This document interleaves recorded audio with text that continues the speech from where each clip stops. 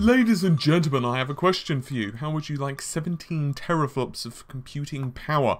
If the answer is yes, sir, I would like that very much, well, then this video is probably for you. But first, let's discuss the R9 390X, and not the dual liquid VR GPU, which is the one that sports 17 TFLOPs. So, starting it with the Fiji XT, also known of course as R9 390X, it's pretty much confirmed at this point, judging by bitsandchips.it. There's an article link, by the way, if you want more information, including my sources and so on, in the video description. So go ahead and check that out, where we also go more into the 2.5D stuff, if you're not too familiar with it. But anyway, getting back onto topic.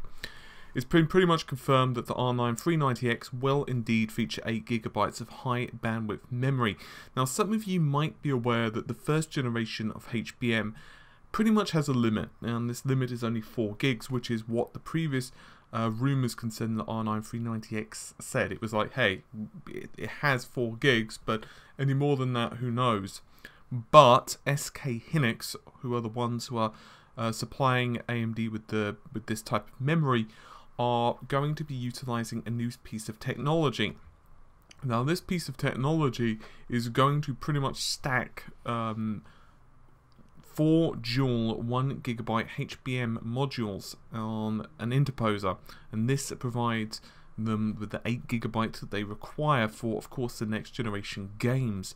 And regarding the release date, we don't know it exactly, but further murmurs, further rumours concerning the R9 390X, don't know about the other cards, but they're basically saying that the GPU is most likely going to be unveiled at some point at Computex. And Computex, for those of you who don't know, it's basically in the first week of June. It runs from the 2nd all the way to the 6th, although sometimes there is some, you know, a few shinies before and afterwards. But anyway, what about the big one? What about the 395 or the liquid VR or liquid GPU or whatever?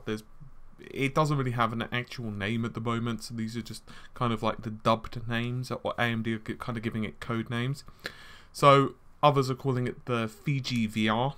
But anyway, it's a dual GPU design, so pretty much like the R9 295 X2, but it's designed to power virtual reality headsets, and supposedly it's doing this in close conjunction with Liquid VR. Now, Liquid VR, if you're not too familiar with it, is a SDK which AMD are releasing to help to improve the performance of virtual reality. In other words, A, reduce latency, B, improve performance, and various other bits and bobs, including efficient GPU head tracking. It puts a lot of this stuff into compute.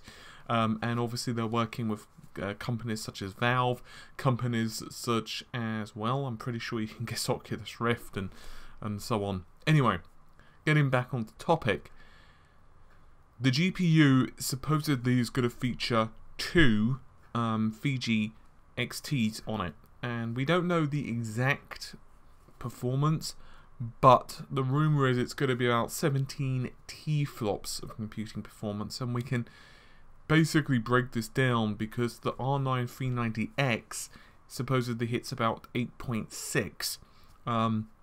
Supposedly it has 4096 stream processors, and they are rumoured to be running at 1050 MHz, although there is a little bit of confusion whether that 1050 MHz is boost or whether it's base. The number I'm hearing is base clock, in other words 1050 MHz base, so it could go all the way up to like 1125, just for example, but obviously I'm not saying that that's the case, I'm just using it as an example. That's insanity. Just think of how much performance that is, and some people, including myself to be totally honest, have mentioned several times over that 4 gigs is good for now at 1080p, but if you've been watching the Grand Theft Auto videos that we did, how much memory they take, like look at the one that we did, the most recent one where, you know, we've got everything on it, just 1080p, and it's over 3.5 gigs of memory. Now, yes, of course, you can technically play the game, tell it to ignore those limits, but you're going to get a lot of swapping, and it's not an ideal way to play the game. You'll notice the frame rate goes up and down as it's swapping, of course, over the PCIe bus into main system memory. In other words, it sucks. It's not really what you want, and obviously it will depend somewhat on your setup. The bottom line is, though, 4 gigs now is pretty much what you want for a next generation card. You know, if you've got like a GTX 780 Ti, you're going to be okay for now, with the exception of the odd game here and there. But most people will agree that 4 gigs is really what you want on a high spec card. But that's for now. With DirectX 12, with high resolution displays, and let's just be honest, 1080p now, it's not a high resolution. You know, for consoles it's all great and all, but for PCs it's like, oh, 1080p, that's nice. You know, a mid-range card can easily do 1080p.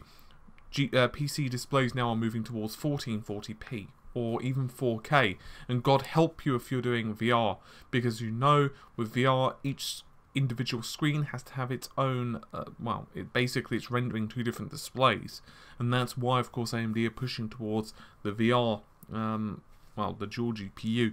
It's going to be very curious how all of this stacks up, and of course AMD are not the only ones releasing new GPUs. Nvidia are of course releasing the GTX 980 Ti. From what the rumours state, theoretically the 980 Ti won't be as fast as the Fiji XT, but obviously we don't have benchmarks. It's not like I have both of them here, because neither of them are released and neither of them are finished and the drivers are still being created, blah blah blah. But that's just from what people are saying.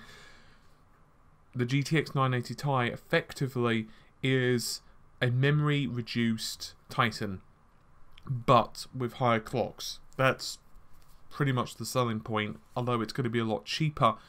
The 395 of course will have a much higher price point than, let's say, the R9 390X, which is going to be the one that's aimed at most enthusiast gamers. So let's assume that you've got a 1440p display. It could be FreeSync, just for example, and you're saying, hey, I need a GPU for this. Well, there you go. That's the GPU, which obviously AMD are pushing you towards. You know, if theoretically will have more than enough performance. Unfortunately, all we can do is wait and see how it all goes. But now, hopefully you've enjoyed the video, and I'll see you soon. Take care. Bye for now.